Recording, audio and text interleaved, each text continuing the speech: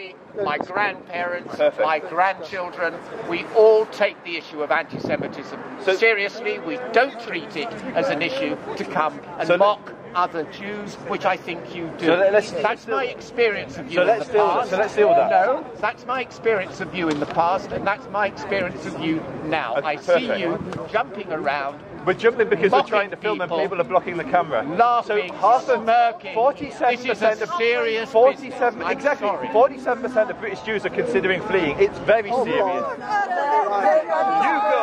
go, Paul. This is the left wing.